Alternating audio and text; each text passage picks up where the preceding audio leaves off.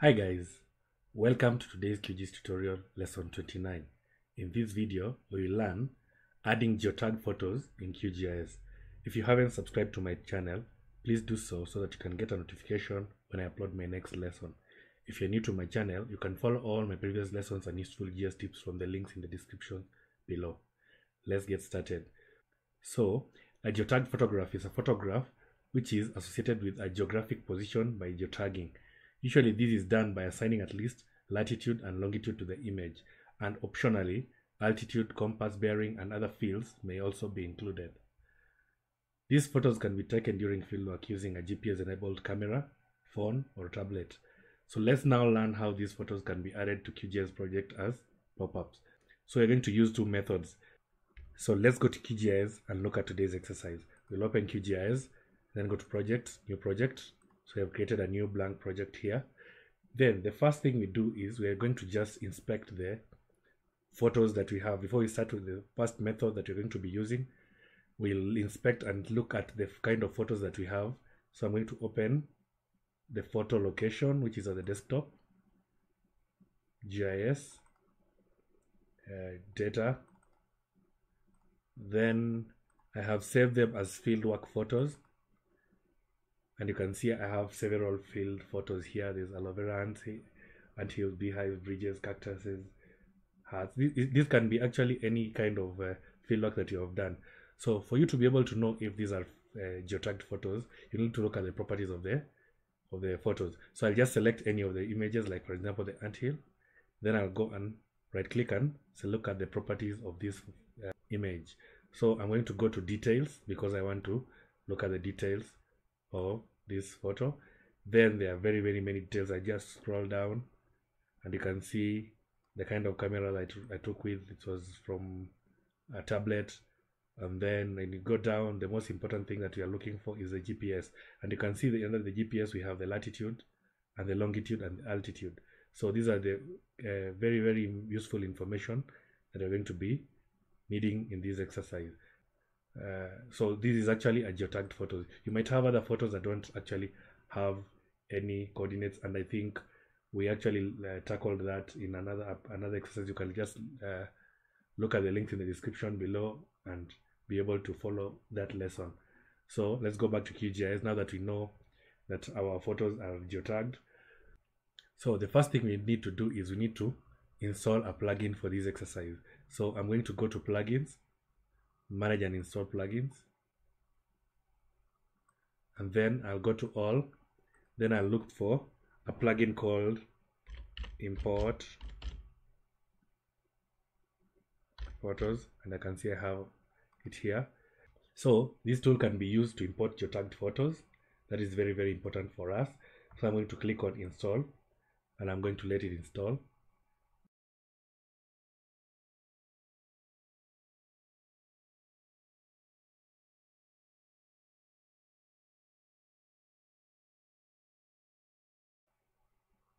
And you can see install successful, and you can see there's some actually two tabs that have been added into our toolbar. One is the import photo and the other one is click photo. So this is now actually the tabs that we're going to be using to import our photos. If you don't find these in your toolbar here, you can just right click and make sure that you activate it, or you can just come to the plugin tab and you'll see a new tab here called import photos, and then you can just select the import photos. So that's how you can actually now access it. Now we want to import the photos that we actually have had taken from the field into our QGIS project. So I'm going to just click on this tab here, import photos. Then I'm going to input the folder location. I'm going to select the folder location by browsing for it. It is in the desktop, GIS, data, and it is field photos. You can see field work photos here. So I'm going to select the field work photos, click on select folder. So I've selected the folder. The output file location, I'm going to browse, and I'm going to save it as either an Esri shapefile, a GeoJSON, GeoPackage, CSV, MapInfo tab, and all that. So you can actually save it in this file format. I like using the GeoPackage. You can even save it as an Esri shapefile. So I'm going to save it as a GeoPackage. Then I'm going to just save it within the same folder, the GS folder, data, field photos. I'm going to save it here. So I'm going to call it, for this case, I'm just going to say it demo. These are demo pictures for our project. So I'm just going to say save a demo geo package. Then you can actually load styles if you have them. It's up to you to decide.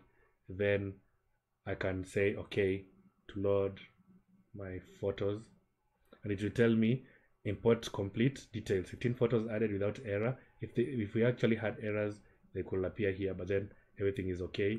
I'm going to click on OK, and it has actually loaded some photos here. And the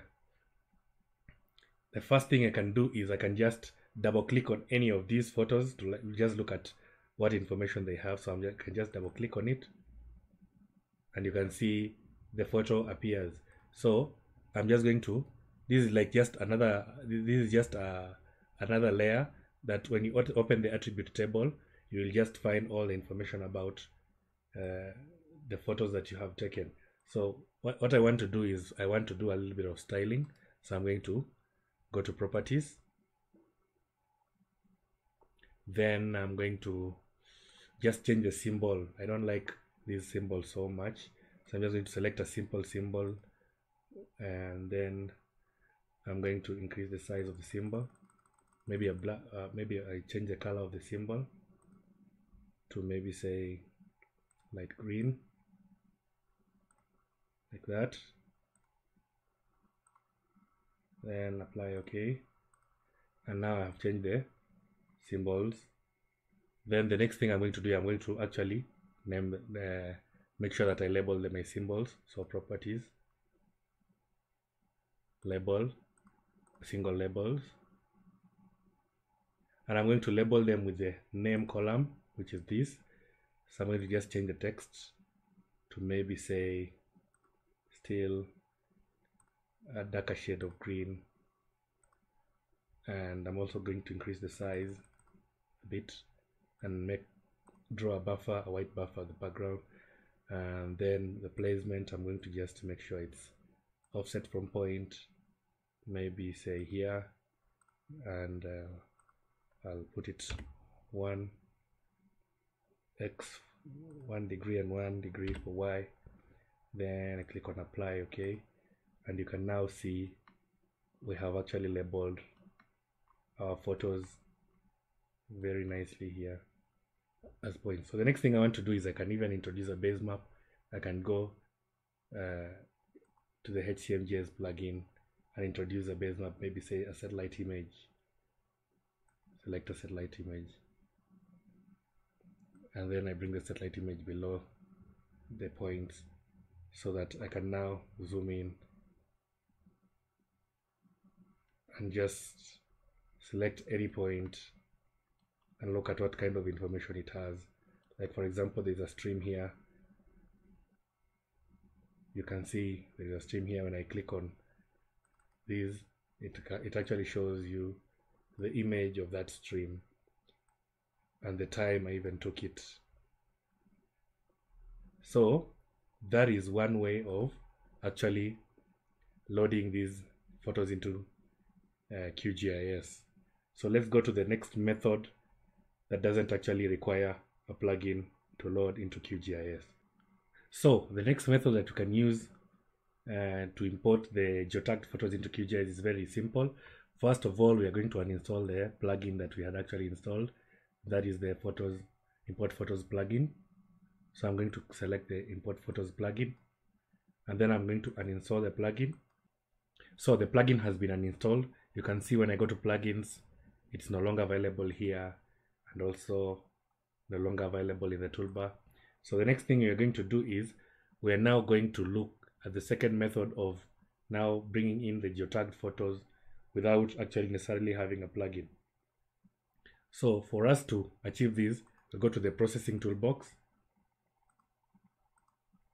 and open the processing toolbox here.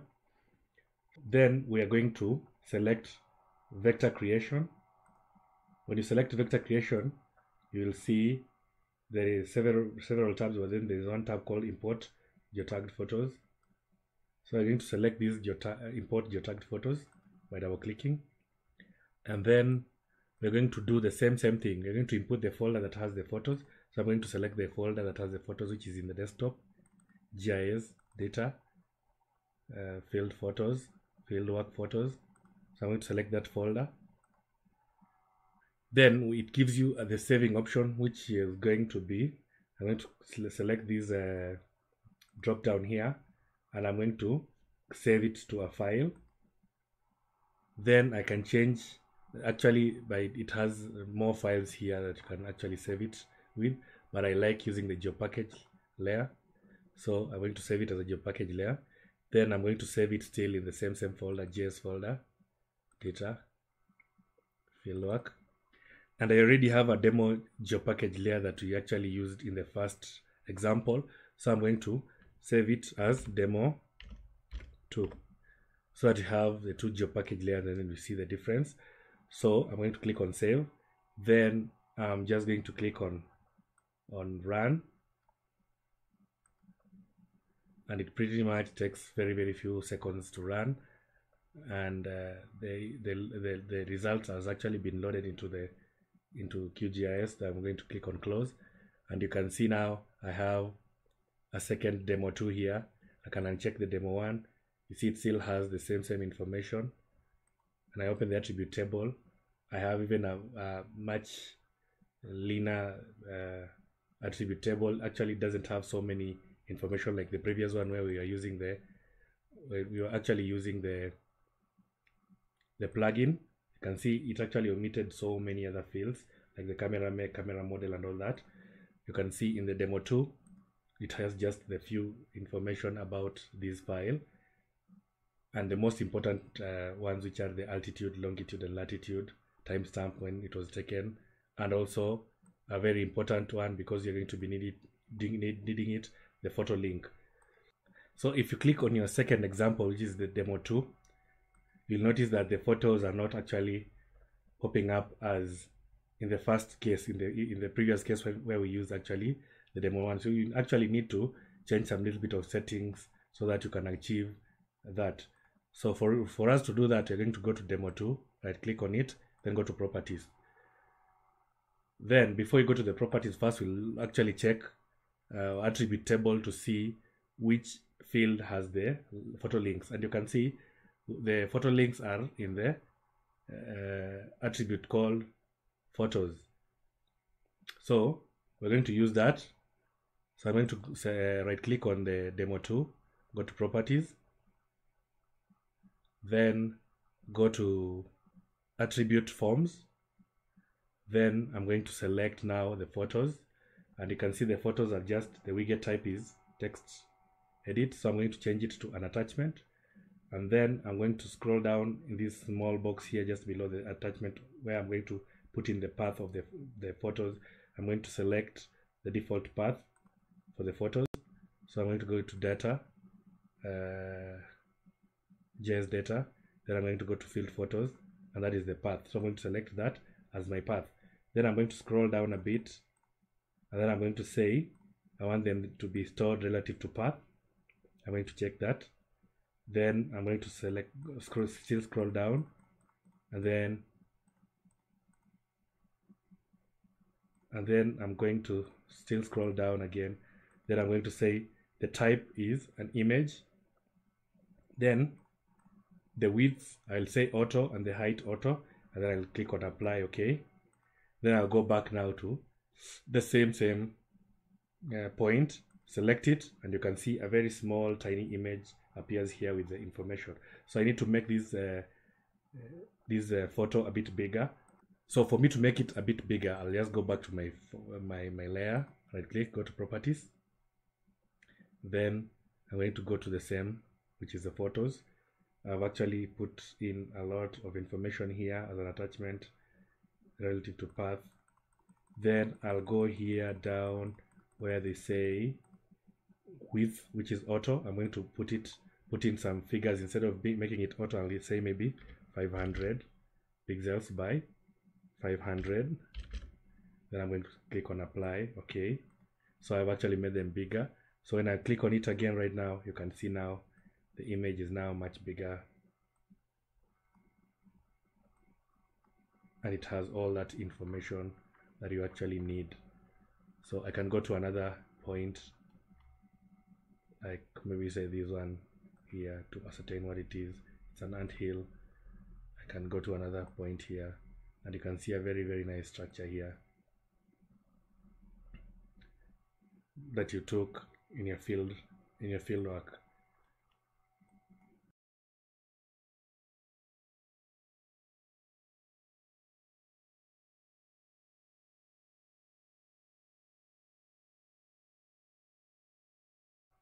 So that is how you actually import geotagged photos into QGIS. If you found this video useful and you want to learn more on QGIS, subscribe to my channel. Don't forget to give this video a thumbs up. Remember, this was the first series of Up and Running in QGIS, so don't forget to join us in the second series, which starts in a week's time, on Up and Running in QGIS series 2. See you in my next video.